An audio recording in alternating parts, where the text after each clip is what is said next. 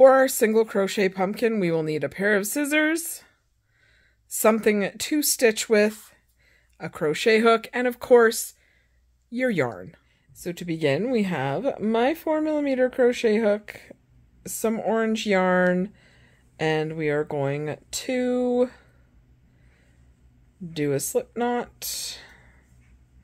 Doesn't matter what the length of your tail is, it's personal preference. So, to do a simple single crochet pumpkin, we are going to chain 15, 14, 15. Now, I'm using a crochet hook that's one size smaller than what this wool usually has, because I don't want to have any little holes in my pumpkin, and I want the weave to be quite tight. So we're going to chain one extra, and right off the bat we're going to turn our work to the back, because we're going to crochet in to these back loops. We're not crocheting in to the front. So we're going to crochet in the back, and you'll see why we do that at the end. So single crochet into each of the back loops.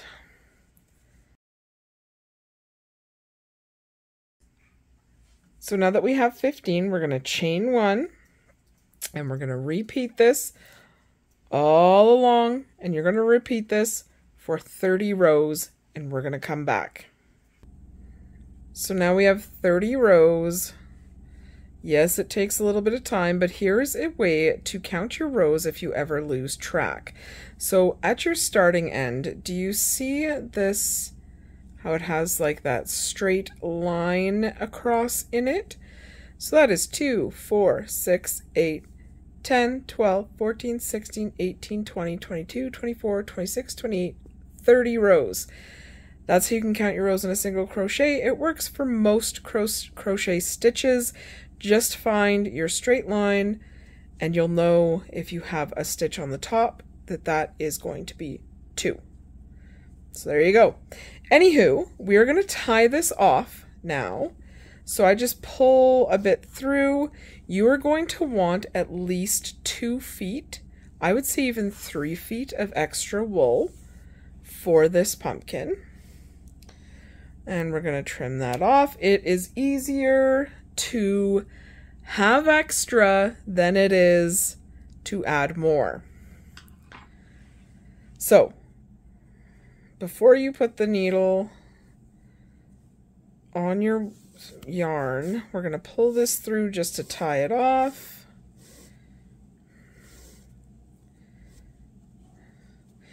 Yes, this is quite a tight stitch, but you want it that way. So we're going to thread our needle. Easiest way to get something thick through something thin, I just place my needle down near the end, and I just kind of move it back and forth, like shimmy it up and down, and your wool will pop through. There you go. Now we get to see why we did this stitch the way we did our very first stitch. When we pull it over now, we are going to be sewing together flat on flat, okay? So it's just going to look better. It's going to hide that final seam better as well. Best way to do this actually is to stick your needle through, everything being a pain in the butt. That's how it works. First crochet, pull through. Yeah, it takes a minute, but it was worth it in the end. Now just kind of loop around, second to second.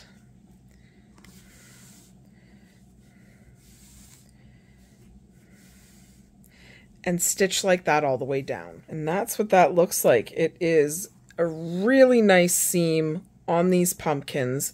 So our next part, our next step, is to flip it to the top.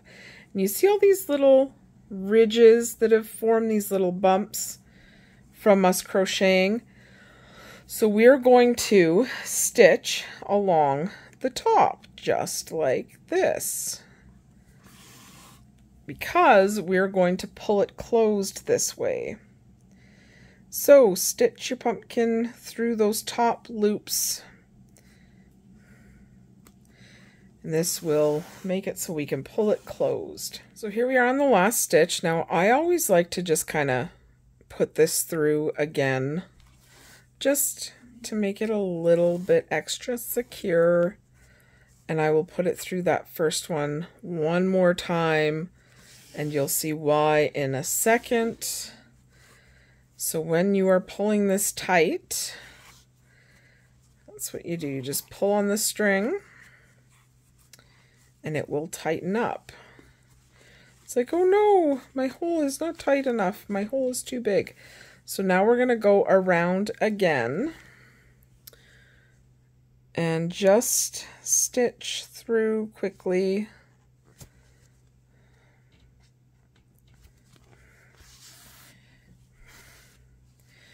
Around your circle again into the loops, and this will allow you to tighten it even more and make the hole even smaller. And we're back at the beginning once again. So now we just pull that tight again and our hole will get smaller. And there we have it. And we are going to stitch some more. So that's how you make these holes smaller. Now, what you want to do, flip your pumpkin inside out or right side right. And we're almost looking like we're having a pumpkin.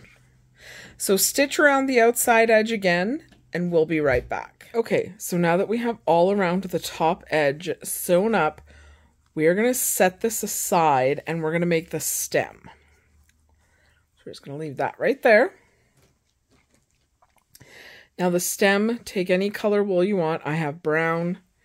So for the stem, you're going to need some scissors. I just use these titanium scissors. They work great. Take about 2 feet of your brown wool. You want to make sure you have enough. Always make sure you have more than less. Now you're going to want to fold that brown wool in half. And we're going to do our slip knot with it folded in half, okay? Same size crochet hook we were using before. Now chain as many as you need for the length of the pumpkin stem that you want. 1, 2, 3, 4, 5. I just want like a little stem on mine. So we chained 5. We're going to chain 1 more at 6 because you're going to skip that top one. Flip it over and we're going to go into the back, skip this one here, and we're just going to slip stitch into the back. So there is 1 slip stitch and go down your 5. And yes, this can be a little bit difficult to do, so don't worry. So you just slip stitched 5. Pull through to tie off. Now I just tie these 2 together just because it makes it easier to stitch in, and we're going to set your stem aside. Now we are going to create a very basic leaf. I just have some green, this yarn I'm using is the Handicrafter yarn from Michaels. It's like $5.99 for a skein, and it's quite a bit of yarn.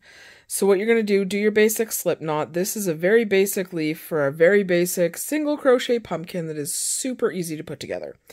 So what you're going to want to do, depending on the size of your leaf, is how much you're going to chain. But I am going to chain 10. 1, 2, 3, 4, 5, 6, 7, 8, 9, 10. Now we are going to turn our work and we're going to crochet into the back again. We're going to skip this first one, go into the 9th one and do a slip stitch. And that's going to be the tip of our leaf. So our next one is going to be a single crochet.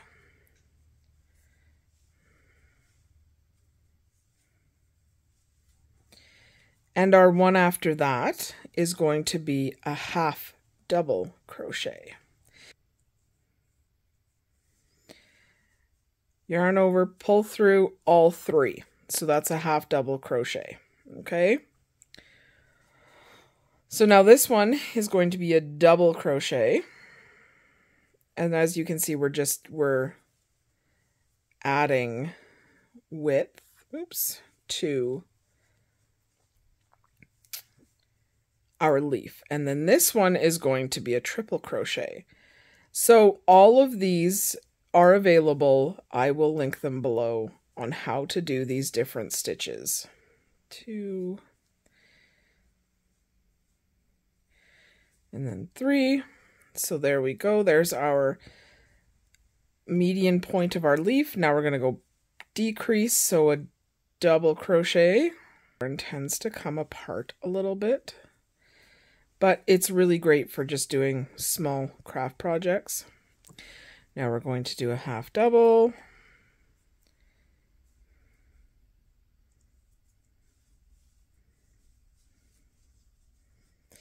And then a single. And then we are going to end our leaf on a slip stitch. There we go. Now don't forget to tie off. Just give that a little snip right there. Pull your yarn through and your leaf is done. Okay, now we have our leaf, our stem, and our pumpkin. I just use this very, I don't know if we can see it, basic one from Walmart.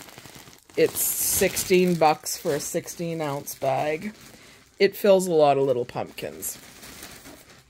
And shockingly, these pumpkins take way more polyfill than you think they will. So we're going to stuff this guy. Don't stuff it all the way yet, but do get it fairly stuffed. So now, once we get it about 2/3 of the way stuffed, you're going to want to pull this tight, because we're going to start shaping our pumpkin, okay? So make sure you get all of his stuffing in. There we go. Now, that still kind of looks a little odd and it's not very filled here. Put a little bit more stuffing in. So now that we have a good amount of stuffing in there, I like to just kind of squish them around a bit. Make sure everybody's happy. We're going to start making this look like a pumpkin. So what I do is, if I can see it, I like to find my seam, which is right along here. And I'm going to pull this thread. So this part of the yarn is tied onto here still. This is why we didn't cut this off. We're going to take this down. We're going to stitch through the middle, bring it back up through the middle, okay? It's also why it's okay if there's a bit more space on the top of your pumpkin. So we'll pull that tight and it'll start to form little pumpkin edges. So we're going to go through again.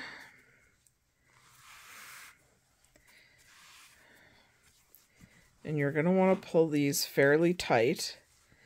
And your pumpkin is going to look a little odd. So you do however many of these you want. I usually do 5. But you can do 3, you can do 6, you can do 4. 3, 4. And just kind of do it where it seems natural to do it. because you can always just loosen it up a bit and move them around too. So, and then 5. And you have to hold your pumpkin a little tight just to make sure. And we can move some of the stuffing around a bit. So now we have our pumpkin stuffed. Do it how you see fit. Like I said, I like them looking a little bit odd because it just looks a little more natural. Now, to attach the stem. This is fun. So, we're going to attach the stem. We're going to stick. We are going to make sure it all fits. So you're going to want to stitch through the bottom of the stem. And I usually grab like anywhere where it seems to be a little bit open. And I come down through the center and I will stitch my pumpkin stem onto there. And there we have that. Hold it tight, bring it back.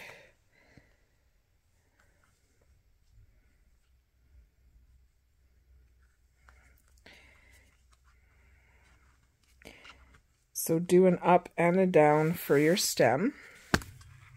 Whoops, hit the camera. Now we're going to put our leaf on. And we're going to stuff the leaf's little strings in there. And again, stitch through the bottom and go into your pumpkin. This is going to start getting fairly tight to work with. That is normal. Don't worry about it.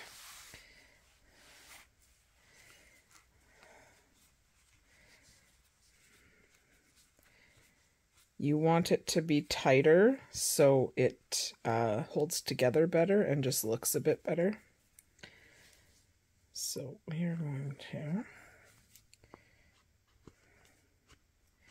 Also, you have a lot going on inside your pumpkin. It is very normal for this to get very tight. So have no fear. Don't worry about it. There we go. There's a little piece of fuzz that kind of came out. So now, how do we cut this off? So what I do is I will just stick my thread through and make sure, or my yarn through and make sure it just kind of comes out somewhere along the bottom. So we just pull it and then pull it really tight, push it down, snip the end, and there we go. It just kind of goes into your pumpkin. And there you have it. You have a single crochet pumpkin you made all on your own. And always remember, you can make it look however you want to make it look. Also, a little not as even as you'd like. So, there you have it. Single crocheted pumpkins. Really simple. Takes no time at all. I hope you guys enjoyed this, and I will talk to you later.